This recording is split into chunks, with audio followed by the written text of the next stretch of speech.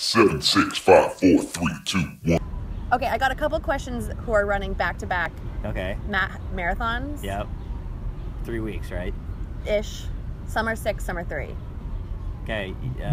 6 is easier than 3, kind of. Well, is it doable? Is it doable? Absolutely.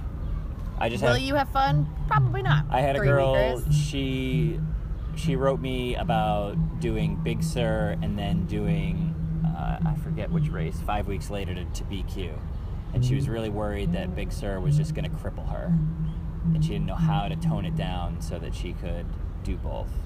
And we did, and she did, and we were successful. Last year I did Berlin and New York, and it was more than enough time, and I did a half marathon in between just to tune this up, and I yogged it. Didn't go slow, didn't go fast, just comfortably ran, no watch, no nothing, and it was great. Man, it's doable. It's absolutely doable. You just have to be able to scale it. So, which one's A, which one's B. If A's coming first, then B. Really, you can rest every single day all the way up until you do B. Yeah. It doesn't matter. Everything's still going to be there. Yeah, I spun a lot going between them. No, I'm saying you don't even have to do that. I did because I felt like I needed to. Okay, well because I was eating like a Thanksgiving fold every day. Well, you have to refuel. There's a lot that goes away in the marathon.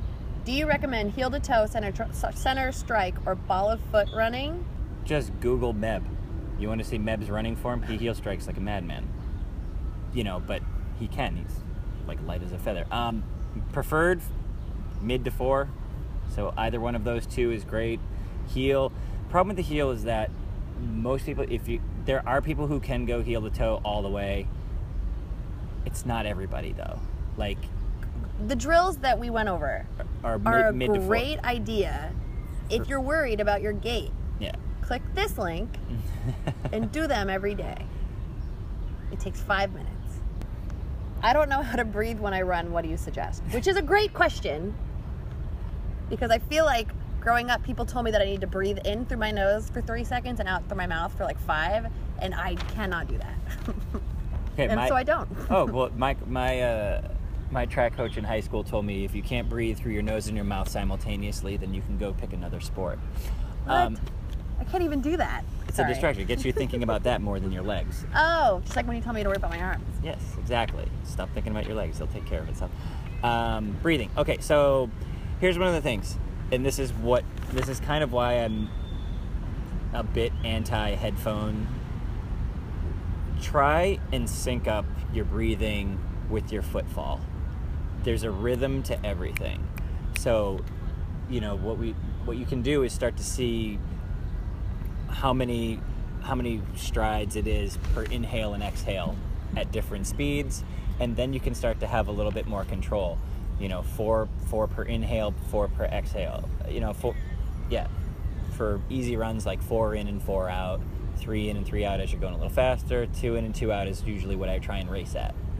And it's how I kind of center myself. Like if I climb a big hill and I know that I'm burning it out and I'm going on pretty much 1-to-1 all the way up, like basically sounding like a hyperventilating, but I'm just trying to get as much oxygen to my legs as I can and in my body so that I can keep pumping away without dying out. But playing with the rhythm of your feet with the rhythm of your breathing is really, really helpful. It's a little bit of a trick to try and get control when you feel out of control, when you do a hard section of a race and all of a sudden you're panning out of control.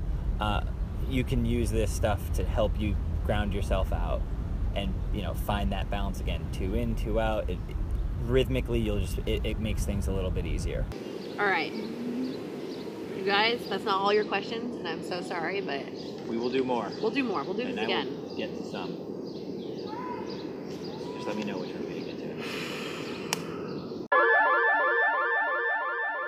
to.